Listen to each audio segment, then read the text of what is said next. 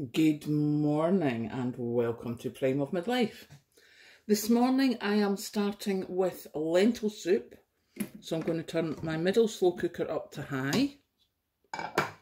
And because this is quite a small slow cooker, I'm going to start with 1 cup of lentils.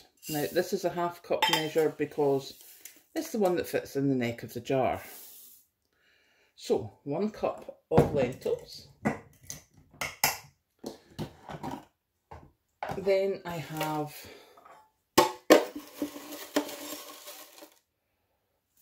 1 cup of dried onions, or probably 2 to 3 onions if you're using fresh. Then we need to get one of the main ingredients I forgot. Goodness gracious. Ham stock cubes. So 2 stock cubes for this. Goodness gracious. So we just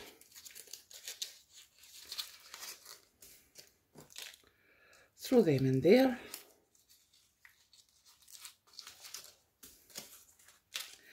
Water.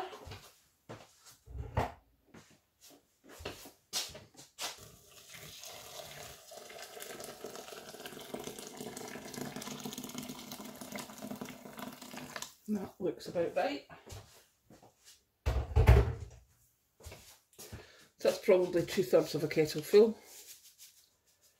Bit of salt. And quite a bit of pepper. Now, that will just go now for most of the day until it's all cooked down. But as it's like not even 7 o'clock in the morning, perfect time to start some lentil soup. Now, as you can see over there, I've got the mushrooms. I'm ready to deal with them as well. But people have asked me what I do for my lentil soup. So it's 1 cup of lentils, 1 cup of dehydrated onions, or 2 to 3 real onions, salt and pepper. That is basically it. And 2 ham stock cubes. Catch you later. Here we are with the tail end of the cooking of the lentil soup. Now, I have to say, I did not add a carrot to this one because the last time I made it, I didn't have carrots and I actually quite liked it. So, as you can see, it's sort of gone to a mush. You can still just about see the texture of the lentils, but a lot of them have mushed down, and that is, for me, that's just perfect. I like having some of the lentil texture, but I like it being mushy. So yeah, that to me is ready to cool down. So I will switch off the slow cooker.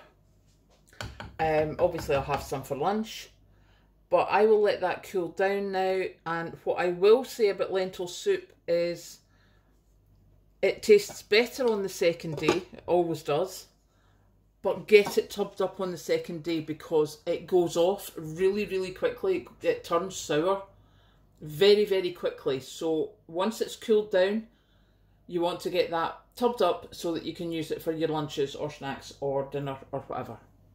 So yeah, that's Karen's lentil soup. Voila!